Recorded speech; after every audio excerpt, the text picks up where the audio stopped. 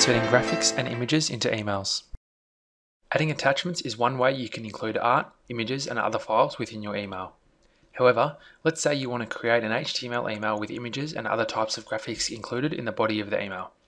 Outlook 2013 offers you many of the same tools that are available with other Office programs, so you can do just that. According to Microsoft, Smartart is a quick and convenient way to create a visual representation of the information in your email. That's a mouthful, isn't it? What they really mean is it's a quick and convenient way to create flowcharts. The Smartart button is located on the illustration sections of the Insert tab. Let's open up a new email to see this. And click on Insert. Then click in the body of the email. The Smartart will now appear. Click on the Smartart button. The dialog box opens, which gives you different categories of Smartart to choose from. There are lists, processes, cycles, hierarchies, and more. If you have access to Outlook 2013, take a moment to explore the different Smartart graphics available in each section. Seeing them all for yourself will give you the best exposure to all the possibilities. You can even click office.com and find Smartart graphics that were created by other Office users. When you've found a Smartart graphic that you like, select it and click OK.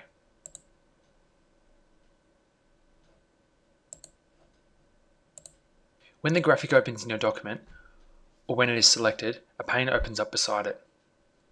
You can either click on the areas marked text in the graphic or in the pane. Click on these and then type in your text.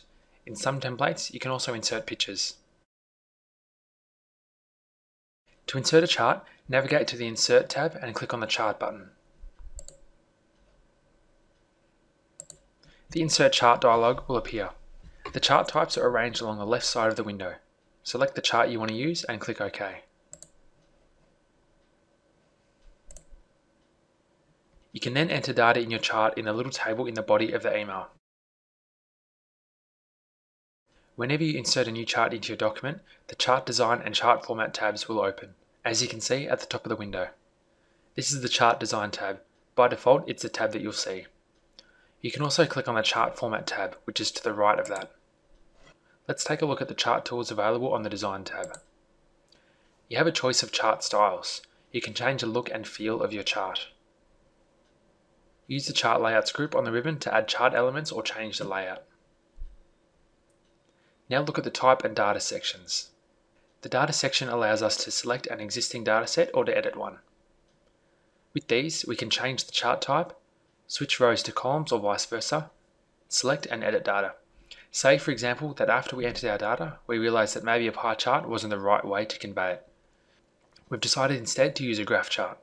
To do so, we click on the Change Chart Type button and select a new chart. Now let's take a look at the Format tab for charts.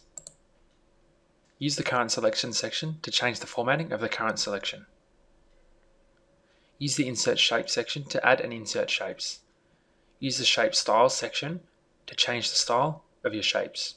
You can also change word art styles that appear in your chart. The Arrange group lets you arrange your data and images, including text wrap and position. The Size group allows you to adjust the size of your chart in inches. Word art is a very popular feature in the Office suite of software. To use word art, find a place in your document and go to the Insert tab. Click on the Word Art button. When you click on the downward arrow, you'll see the Word Art menu. Select the way you want your text to look and click on it. You can now enter and format word art. Anytime you want to insert anything into your email, chances are good you'll find the appropriate button under the Insert tab. Just remember to click within the body of your email first. If you click on the Insert tab, the picture tools are grouped in the Illustrations group on the ribbon. To insert a picture into the document that you've stored on your computer, move the cursor to the place in your email where you want the picture to appear, then simply click on the Picture button.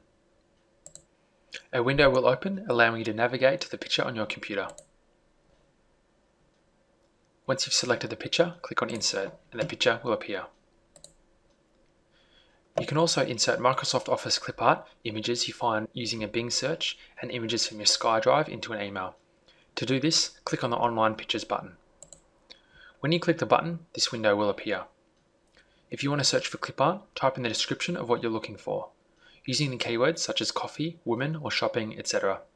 We're going to type in coffee.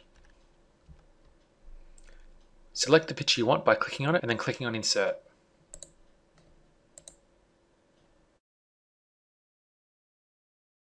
To search for a picture on Bing, Then insert it into your email, type in a keyword just as we did before.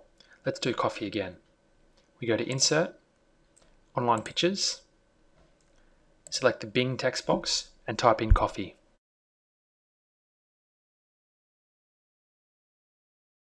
As you can see, Microsoft lets you know that the images shown are licensed under the Creative Commons. As defined by Webipedia, Creative Commons is a licensing concept created by Creative Commons that builds upon traditional copyright practices to define possibilities that exist between the standard all rights reserved, full copyright, and public domain, no rights reserved. A Creative Commons license lets you dictate how others may use your work. The Creative Commons license allows you to keep your copyright, but allows others to copy and distribute your work provided they give you the credit and only on the conditions that you specify. For online work, you can select a license that generates some rights reserved or no rights reserved button and statement for your published work. So that's the definition. Make sure you check the copyright to be sure you can use the image.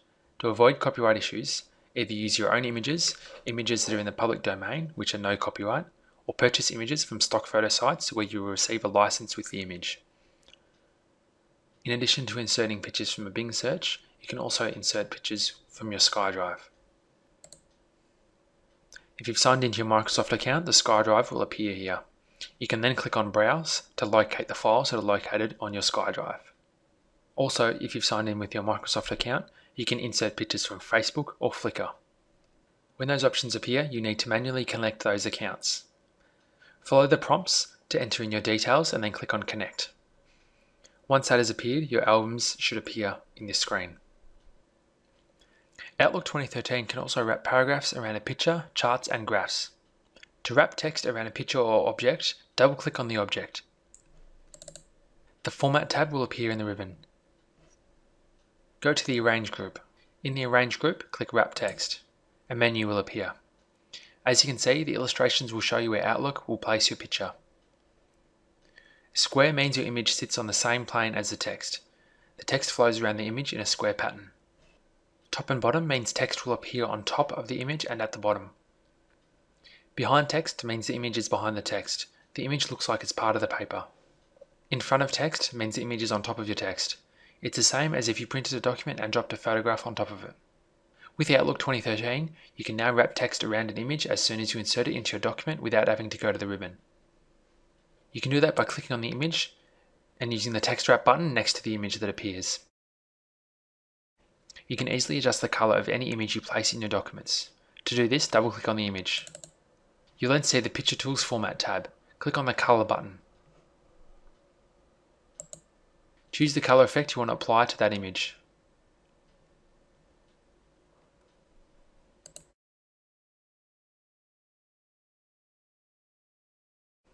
You can also adjust and modify the colors in your image through color correction. Once again, go to your Picture Tools format by clicking on the image. Click on the Corrections button. Choose the color correction. Just as you can use Photoshop and other photo editing software programs to add effects to your images, you can also use Outlook for this. Click on your picture to bring up the Format tab and then click on the Artistic Effects button. Choose the artistic effect that you want to apply to your image.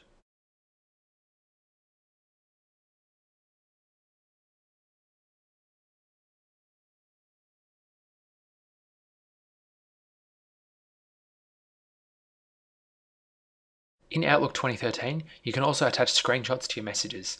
Let's learn how to do this. Once you're inside a new email or an existing email, go to the Insert tab in the ribbon. Choose the Screenshots button in the Illustrations group.